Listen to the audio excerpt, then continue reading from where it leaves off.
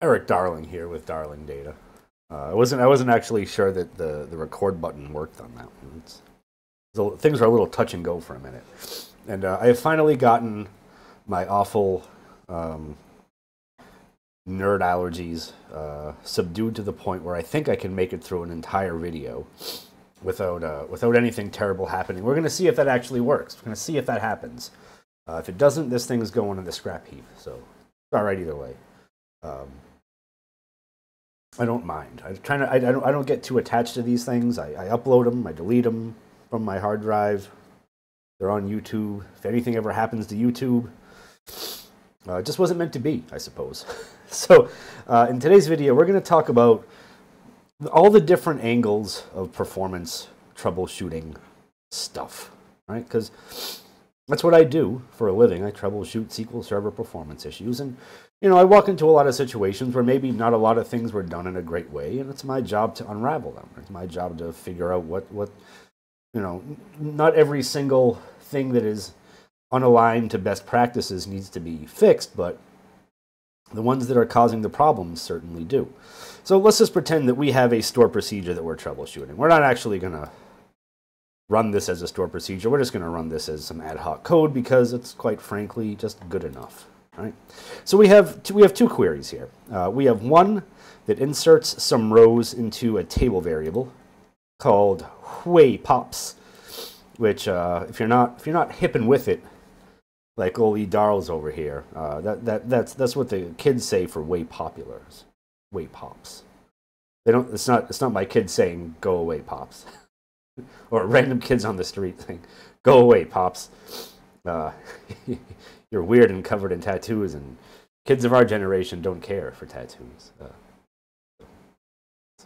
Way popular.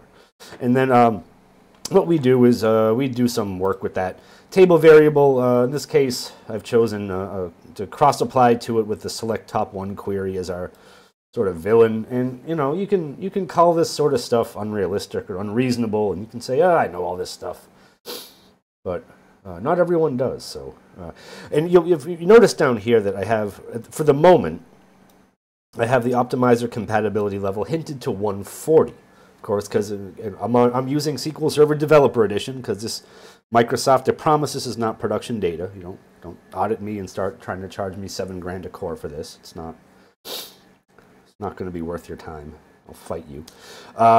Because under compat level 150, Developer Edition, which is equivalent to Enterprise Edition, table variables do get treated a little bit differently. Right? We're going to look at both ways, don't worry. So I'm going to take advantage of kind of a neat thing that SSMS added, where I can execute the current batch. That's Shift, Alt, and F5 for anyone playing along at home. And watch what this does. It's going to turn the two queries under this booger green. Awful, like that's not even like Go Celtics green. That's just like you're sick green. And this is going to run for let's just say about 10 seconds. And here's what the query plans look like. Let's bring that up a little bit so we can see both things in full detail. We have an insert into the table variable that all in all told, takes about 1.6 seconds. And then we have a query down here that takes about 8 seconds. And we can see there's not a lot of time spent in this part, 51 milliseconds. But this is where SQL Server chooses to say, this is where we need an index on the users table. That'll solve all our problems. Right? We can reduce this query's impact by 58% if only we had this index on the users table. Oh, we can see, looking at this thing, that we spent 8 seconds in here, right? A lot of it scanning our table variable. That's not a good time, is it? Why would we spend 8 seconds doing that? SQL Server, come on now, SQL Server. What's wrong with you? So let's just look at that real quick under compat level 150. So under compat level 150, one thing is going to change. Exactly one thing. If I execute the current batch, it's going to go a little bit faster. Not like, saves the day faster, but about twice as fast. So like 4 seconds instead of like 8 seconds.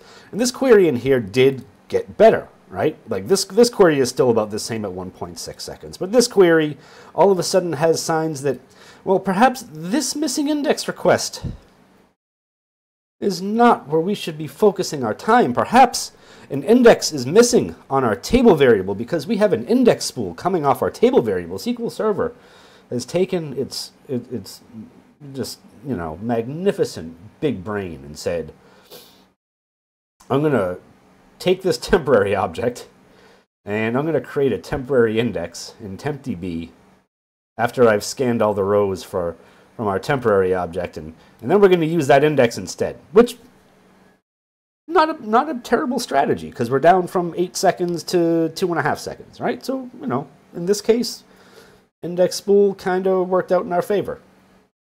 But that's not good enough, right? We still have this thing that runs for, like, I don't know, let's see, 1.6 plus 2.3, I don't know, it's about 4 seconds. It's not good enough for us. We are professional performance tuners. I don't know who you think you're messing with here.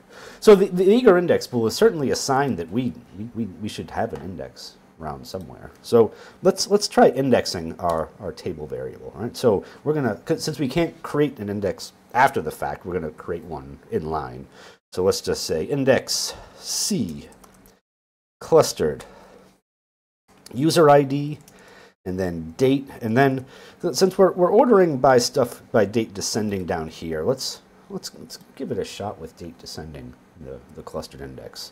And we're going to switch this back to 140 because, you know, well, not a lot of people I know are operating under 150, but we're going to look at both because we are, if we are one thing here at Darling Data, we are fair. We are fair to everybody. Mostly. Except scalar UDFs. Kind of unfair to them. So now let's execute this and see what happens. And you know that's 2 seconds, so something got better, right? So down in this query, SQL Server is still like we need an index on users, which is, you know, stupid at this point, 183 milliseconds. And we spend about 1 second in here. But now this got a little bit worse. This got about 300 milliseconds slower, and the query plan for the insert changed, didn't it? Right? So what happened? We now have this sort in here, and this sort spills a little. We can tell by the little bangy thing here that this sort spilled off to disk. Maybe that's why it's slow. Maybe it's not. Maybe that's just, you know, maybe that's just how much time it took. The spill wasn't too devastating, right? If we look at what happened in here, we spilled 3,900 pages. Well, that's not so much. You know, I don't think that's what's slowing us down tremendously. So I think we might need to rethink how this insert is structured, right? Like what are we doing in here, right? Because now all of a sudden we have this index on the badges table. Should probably tell you about that. We have this index on the badges table, right? Name, user ID, and date. And since we're seeking to the name in the badges table here, right? Name in yada yada yada. Well, that index should present everything in a reasonably orderly fashion. So let's take a look at why we are now sorting things to put data into the clustered indexes. Remember, indexes sort data, and that's the kind of thing they do that makes other stuff fast. Remember, the query we have down here now with all our data nice and indexed and sorted is pretty good. Like, we still have a crappy estimate, but in this case, like, it's, you know, such a small number of rows that we just don't need to care too much about that one. So, all right, how can we rewrite this insert in a way that will maybe be a little bit less painful? So let's take this and let's actually do this twice.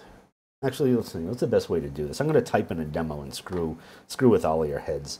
So now I just need to figure out how I want to do this. So let's take this part. Let's get rid of this. We don't need this right now. We're going to say equals, and then we're going to put that there. We're going to say equals, and we're going to put that there and say equals, and then we're going to get crazy. No, not that crazy. Union all. There we go. And let's put a couple union alls in between these things. And now let's dandy up our where clauses. Put one there, and now we're going to put one here, and we're going to forget an end quote, and SQL prompt's going to put an extra one in, and then we're going to take this one and put that there. Now we can finally delete this empty shell of a query. All right, let's just see what happens. Let's see. Oh, we know what we should do. There we go. Terminate your queries properly, everyone. So let's do this. And we're still at like 2 seconds. And now instead of one sort, we have 3 sorts. There's 1, there's 2, and this one in the middle still spills. So maybe our index definition is working against us, right? So let's actually take the descending out of here. Let's see how far this gets us. All right, so rerun this. And now, well, things got a little snappier, right? So the index order that we have for the badges table, right? We are now fully preserving that index order, right? We seek to the name in all 3 of these things, and because we seek separately to the name in all 3, we now have the data in order by user ID and date descending, right? So 1.6 seconds is still not great, but you know, like this query is still going to be fast, you know. 180 something milliseconds. So let's think about this a little bit differently, right? Let's maybe think about our good old friend the temp table, right? So let's leave this where it is, but I'm gonna steal this part, and what I'm gonna do is just down here, rather than declaring anything here, let's create a table here, and let's replace that with the pound or hash sign, whatever you want to call it. And now let's do an insert into that. Oh, I hit the wrong button. There we go. Got all ahead of myself. Now let's try that out. All right, so now we have 2 inserts, right? We're just testing the inserts right now. We're going to test the insert into the table variable versus the insert into the temp table. And now, let's see how these two. Let's drag race these 2. Oh man, what did I do wrong? I forgot to drop table if exists. What an amateur! Drop table if exists. Way pops. Go away, pops. All right, let's try that again. Error-free this time.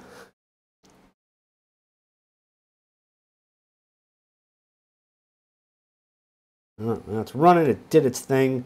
And let's look at the difference between these 2. So the first query, the insert into the table variable, takes about twice as long as the insert into the temp table. Now, if you're like me, and this sort of thing interests you greatly, you might go on, your SQL Server, and you might fire up Perfview or Windows Performance Recorder, and you might grab CPU stacks for when this stuff is happening, and you might look at flame graphs and all sorts of other things to figure out why one thing is so much different than the other. But the short answer is that the insert into an empty clustered index on a temp table gets all of like the fast loading minimal logging stuff that if you are a big fan of wine distributors from New Zealand, you may have read various blog posts about. And that's something that the table variable doesn't get. It has never gotten. So in this case, something that I've talked about many times in the past is that table variables make queries ineligible for parallel execution plans. That's true all across all of everything, unless you play weird tricks on your table variable, like inserting from executing dynamic SQL, or inserting from executing a store procedure, which I don't recommend doing the second one because that has some weird locking stuff that happens. I recorded a video about that you should probably watch and catch up on if you haven't done that yet. But but there's no parallel plan difference here. These are both single-threaded plans. The only difference is that the data load into the temp table is far more optimized than the data load into the table variable. All right? So let's just get rid of the table variable. We're just going to quote this thing out now because we have once again determined that temp tables reign supreme when it comes to performance. Right? Don't worry, they don't always. There are certainly times and places for table variables. Right? It's up to you to figure that out. I can't tell you every time you should use something. But so let's see here. We got our drop table, we got our create table, we got our insert, and then we need to fix this query a little bit, don't we? We need to make that point to the temp table that we created. And now let's start this over a little bit, and let's do our fancy trick here where we execute the current batch. And now we have everything rocking and rolling pretty okay, don't we? I think we did a pretty good job here. We got the initial insert query down from a couple seconds down to just under a second. And we got the final select down from 8 seconds to just under 200 milliseconds. And we didn't need to create this index on the users table to get there, did we? So this is sort of a stock and standard approach to query tuning. You fix little bits until you've got a whole thing that performs pretty well. Right? And this is what I do all day, every day, for money. Weird, right? Get a piece of code, make it go faster. It's the darling data way. So anyway, I hope you enjoyed yourselves. I hope you learned something. I'm moderately amazed. It's sort of a miracle that I have not had one single allergic symptom during this entire, so far, 17 minutes. I have been a little holding back a little bit because I'm afraid that if I do anything too sudden, I might just break into a sneezing fit, and you wouldn't enjoy that. You wouldn't like that at all. So this is just, a couple things that you can look at and do. Hopefully some lessons learned in here. For all you aspiring performance tuners out there on YouTube. So thank you for watching. I hope you enjoyed yourselves. I hope you learned something. If you like this video, thumbs ups are appreciated, as our nice comments. Say, boy, that Erik darling sure is spiffy. Wish he was my dad. I would never tell him to go away, pops. Something like that. If you like this sort of SQL Server content about performance tuning, which apparently some people do, you can join nearly 3,609 other satisfied customers of a free product, and subscribe to the channel and get notified every single time I post something. And normally when I post things, my voice doesn't sound like Scratchy Box, and I'm not awaiting some terrible allergic disaster befalling me in the middle of recording. So I promise the other videos are a little bit more lively. So so we covered the like, the subscribe, the thanks. I think that's about it. I do appreciate you spending your time choosing to learn from me, and I will see you in the next video. All right. Thank you for watching.